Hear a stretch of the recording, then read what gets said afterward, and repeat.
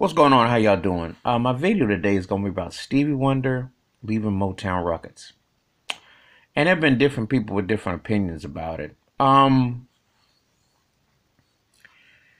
know, it's kind of like it be your parents or your grandparents or an uncle or cousin, somebody that was in your family, or even to be a good friend or godparent or something, and they were with somebody for like ever. Like it's like you expect that. Um, him with the Motown label logo. I'll say it like this. If you're of a particular era and time, it's a big news for you. But if you're from another time and place, it's like, what's the fuss? Ironically, one of his songs, too, by the way, the name of his record implant with Republic Records. But it's kind of like people do it all the time. Um, my thing is this. Does he own his masters? Does he have a say so of his songs, his publishing? I mean, that's the most important thing.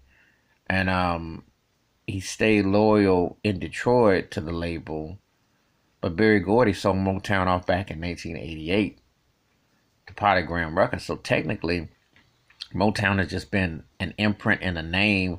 It hasn't been the real Motown, and we're talking almost 40 years. I mean, when you think about it, it's 30. Let me get that, like 32 years or so, like that. So it's not like it's not the same. Um, you know, but I understand him being loyal. Stevie Wonder to me is one of the last musical ambassadors treasures. Okay, period. He's in my high echelon greatest artist ever. The man did it all, conquered, incredible. Humanitarian, responsible for Dr. King's holiday. So, and a lot of other things he's done. True musical ambassador. One of the few artists that I would definitely say the genius label, and that gets thrown around way too much, but that guy represents, you know, a wonder of the world, a wonder of the universe. Incredible. Him leaving Motown, he said he's still gonna put a gospel album dedicated to his mother who passed in 2013 on there, but he still come back. It's not, it's big deal for old school heads or people who used to buy records and look for the logo and the imprint. However, my thing is, I would say this.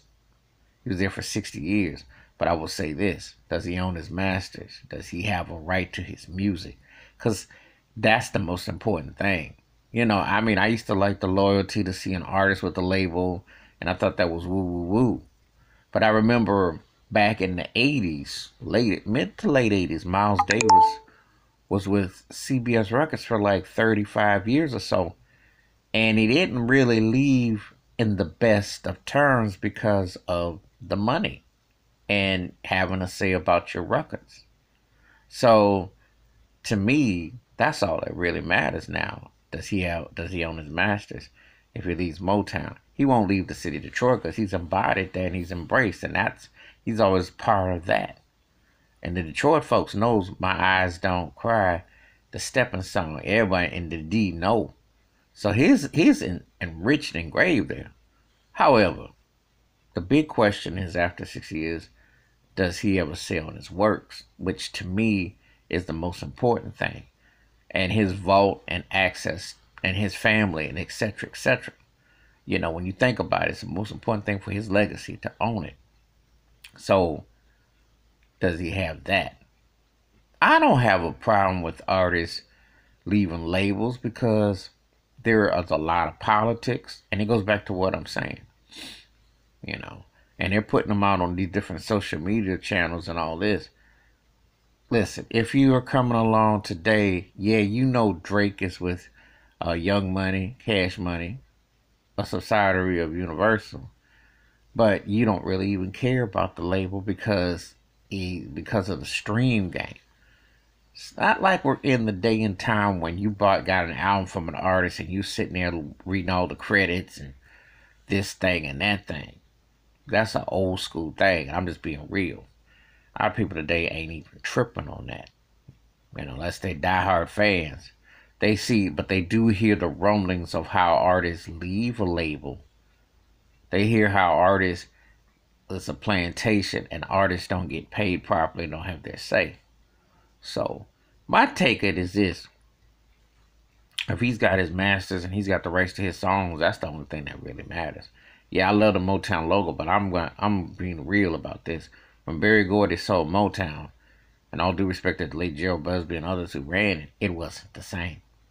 I'm sorry, Berry Gordy ain't behind the desk with it. It ain't the same. If you don't have Smokey Robinson there with it, it's not the same. And Donna Ross, and you had all the other parties involved, it's not the same. You know, it's so sad because it was a black-owned label, but once Berry Gordy, and it was undersold because they turned around and sold it again to Universal, and it was sold for like 3 times of what Gordy got. That is a crime and a travesty, because the most important black label ever to me, and the most important music man ever to me, with Berry Gordy, they ain't got the depth like they should, you know. So, but anyway, that's my thoughts and takes about Stevie Wonder leaving Motown.